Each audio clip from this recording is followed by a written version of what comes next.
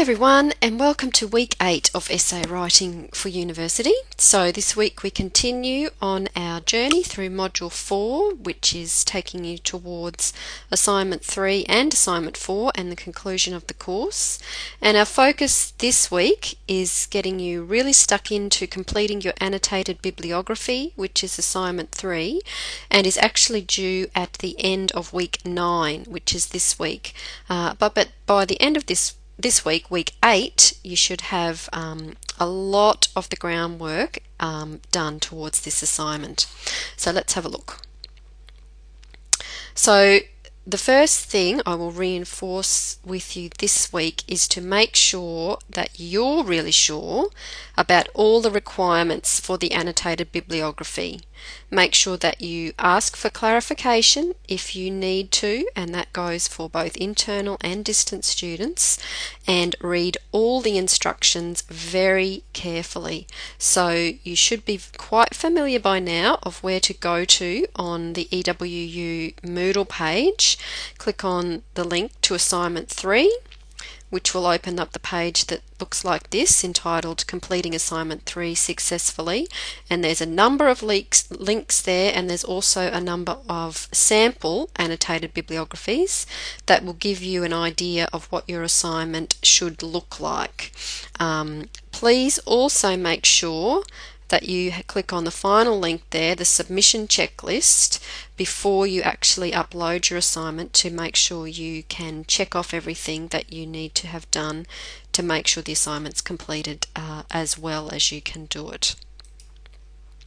So in short, you need to make sure for your annotated bibliography that you have found, that you have researched and located 4 different types of resources on your chosen problems that relate to our topic about issues that the Australian lifestyle has caused for our natural environment.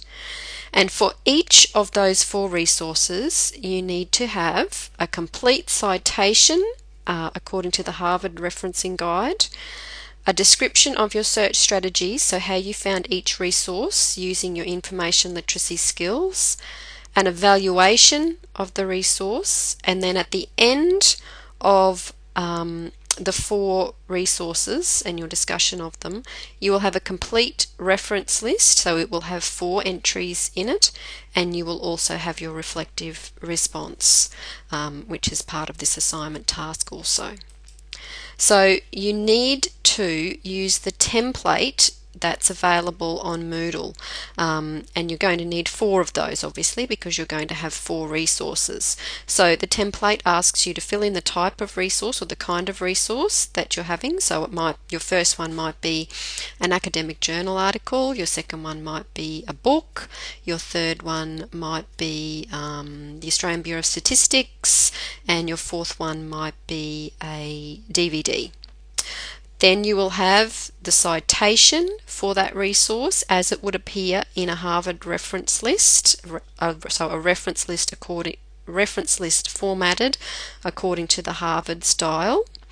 And then you need to fill out the third section here, the search strategies that you used to find the resource, and then you fill out the last section there, which is the evaluation of the resource. So you evaluate, according to the criteria that we've provided you on the task sheet, how useful this resource will be for you in writing your research essay, which is assignment 4. So how useful is it in relation to the topic that you've been given about the Australian lifestyle and the natural environment? So you might end up concluding that the resource you found, one of them, is really going to be really useful and central to you helping you write your essay. But sometimes when people evaluate their resource, they might end up saying that actually it's not as good as they first thought it was going to be, and they probably won't use it as part of their research essay. There's no right or wrong answer there, but we will be looking to see that you have evaluated the resource clearly according to the criteria that we've given you. So, in terms of those sections about search strategies and evaluation, what do you need to do? There's 2 other videos, one devoted to how to write up your search strategies and one devoted to how to write your evaluation here on Moodle. So you need to follow those very carefully and make sure you're doing everything that they ask you to do for each of your 4 resources in your annotated bibliography.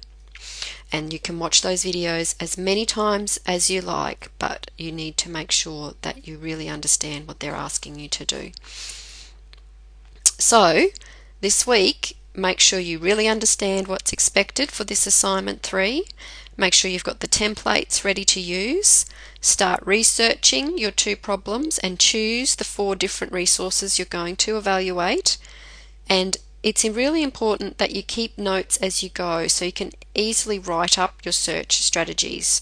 And I would suggest that you're at least halfway through this assignment by the end of this week, because you only have 1 more week to do it once this week's finished. So make sure, as always, I remind you at the end of each of these little mini lectures that you're asking questions as you need to. So all the best with getting started with that annotated bibliography, and we will talk to you again at the beginning of week 9.